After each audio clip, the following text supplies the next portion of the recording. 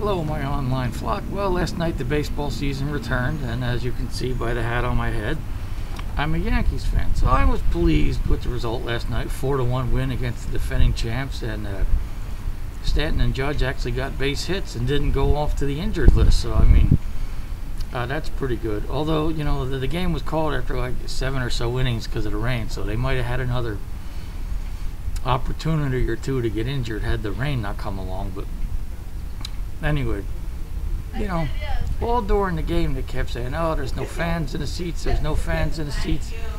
And yeah, we got that figured out, you know, gang, there's no fans in the seats. So anyway, the interesting part about no fans being in the seats is the Yankees can, you know, feel like, you know, what the Rays and Marlins feel like, you know, all year long. You know, I think even with no fans in the seats, they still might have had more there than the Rays and Marlins game, if that's possible. Now, there's no real logic to that, but who cares? So anyway, A-Rod, not one of my all-time favorite Yankees, by the way. Although, props for landing J-Lo. Way to go, buddy. It's a good-looking, kick-ass, talented woman. But anyway, so this announcer and the other guy, I don't know who it was, him and A-Rod are going back and forth about the Astros, and he said something about the Astros are lucky they don't have to go to Oakland and deal with angry Oakland fans. What is an angry Oakland fan gonna do? Put down his joint and look up from his phone? They're incredibly mellow there. I've been there.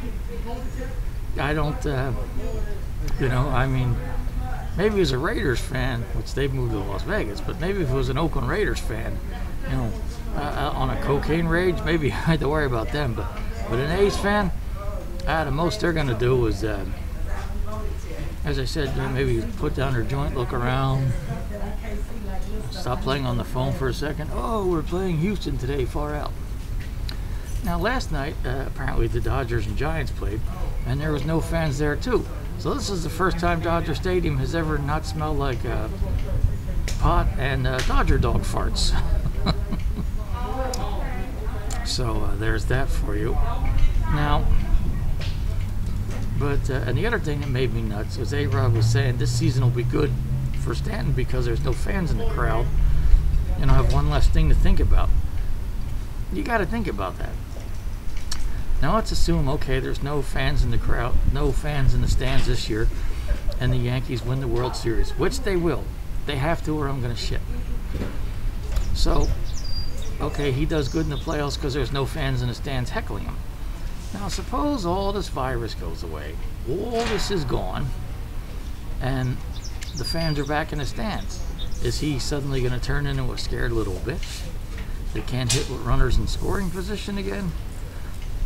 Because if that's the case, move him now. Now maybe not. Maybe I'll take a world championship this year.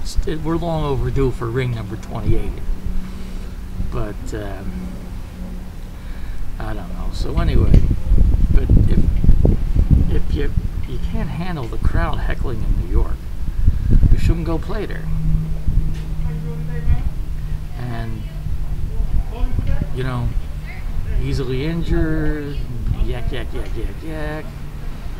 So anyway, but for the time being, I guess I'll just be happy with a calm Stanton, not having to worry about anyone opening their mouths and ruining his California vibe, and take championship number 28 and hope to hell that number 29 and 30 follows soon thereafter.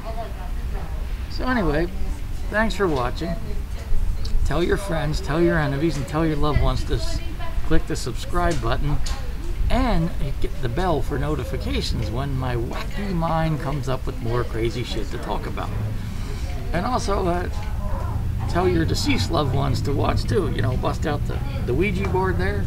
I mean, what do they got? Eternity? I think so. So anyway, thanks for watching. Click that subscribe button, click that notification button, and go Yankees, let's win this fucking